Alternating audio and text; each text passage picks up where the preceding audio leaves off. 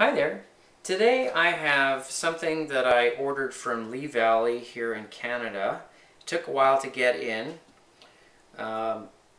It's called the Gränsfors hand hatchet. It's quite short. Let's get it out of this sheath here. Sheath is really well made. Probably the same sheath that Wetterlings has made too. I mean, they have the same one. This one has a nice little snap on it. There.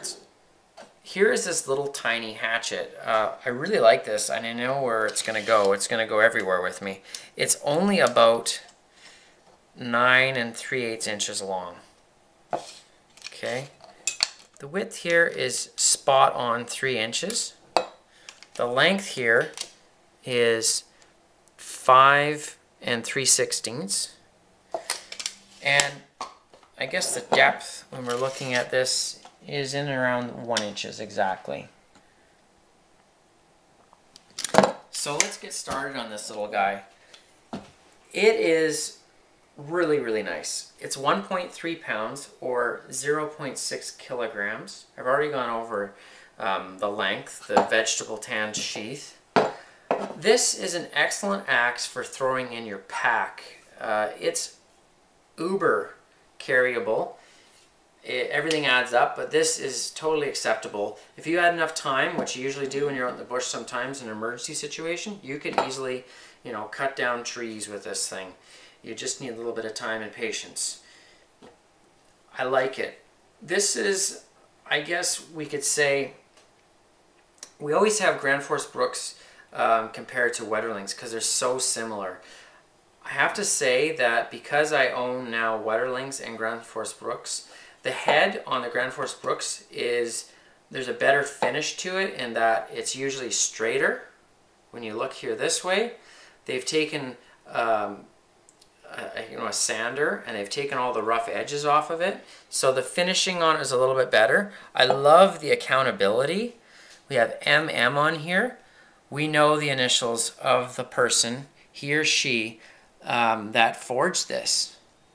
So if this was to ever come back to Gränsfors brooks, we get to ask, not me, but we as consumers can ask the maker of that, the person that crafted it and forged it. Overall, you can really choke up here so you can carve with it, this little hand hatchet. It came to me hair glinting sharp, meaning that I was able to just peel the hair off my arm and create bald patches that my wife would look at. It looks a little bit strange, but I like it. You can see here the grain is running basically top to bottom and then it's parallel with the edge, the cutting edge.